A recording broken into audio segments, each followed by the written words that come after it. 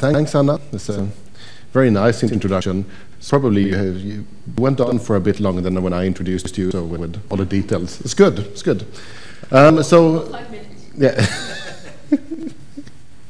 So I'm Julian Togelius. That's my university. That's my webpage. That's my Twitter handle. Things like this. And the title of the talk is that AI researchers, games are your friends.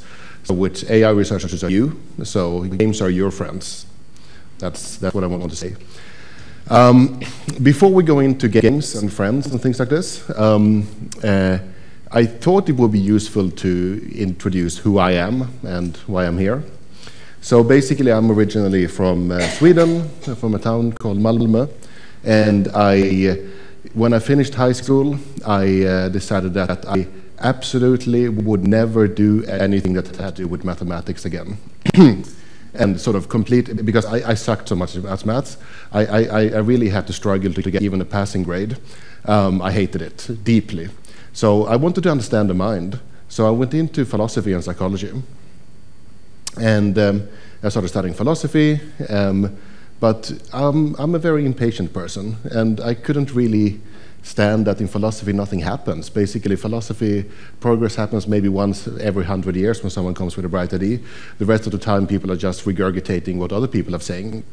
So that wasn't really for me. And psychology was also happening. Things were happening really, really slowly there. So I sort of figured out that if I really want to understand the mind, I have to go into computer science, and more specifically artificial intelligence, and build the mind so I can understand the mind. So I did. I went to Sussex, where they do artificial life and evolutionary robotics, and I thought I was going to go into that sort of field. I did a little bit of work in that. I started my PhD, then I went from Sussex to Essex, so I changed sex. And I thought I was going to do evolutionary robotics, so evolving neural networks for controlling robots. But then there was the thing with robots. Robots, actual physical robots require you to, they require screwdrivers, oil, and all kind of physical stuff, and they break all the time. I was working a bit with one of my friends I was working a bit with.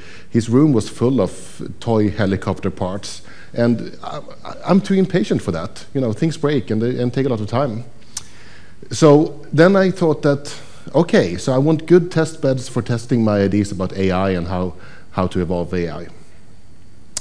I can use games. And that turned out to be a really, really brilliant idea, because that actually really works. Games are actually the best test beds for artificial intelligence, I would say. But in addition to that, there were lots